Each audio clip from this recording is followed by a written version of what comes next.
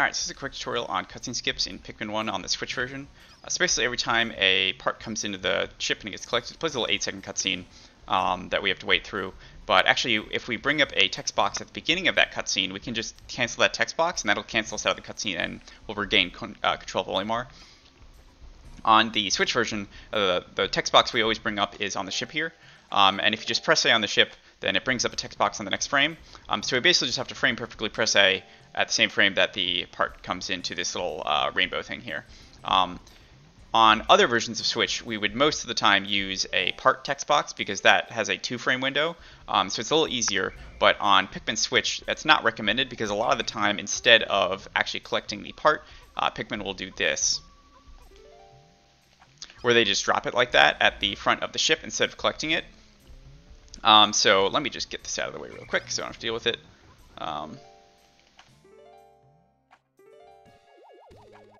So that's why you have to use the ship on Pikmin Switch instead of the parts. It is possible to still get normal cutscene skips on parts, but there's always the chance of having that happen, and it's a decently often chance, so generally use the ship.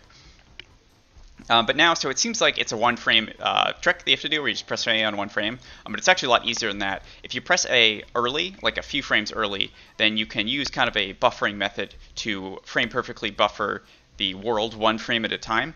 And so you can just press A a few frames early and then have the ship, or I guess have the part 1 frame at a time buffer into the collection zone.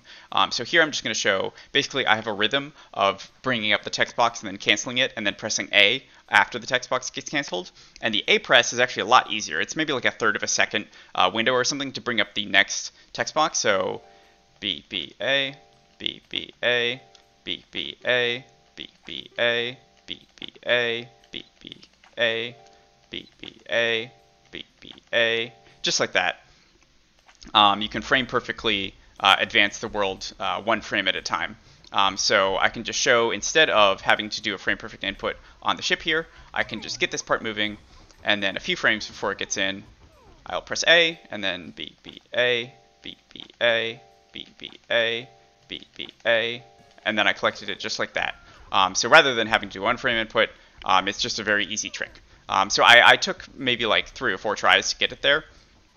Every time you do an extra buffer, it loses maybe a second or a little lower second. So you generally want to be able to do it in 6 or 7 or fewer tries, because once you start hitting like 7, 8 tries, you're either breaking even or losing time to just watching the cutscene itself. So yeah, just make sure you can consistently, only be a few frames early on the cutscene skip. So yeah.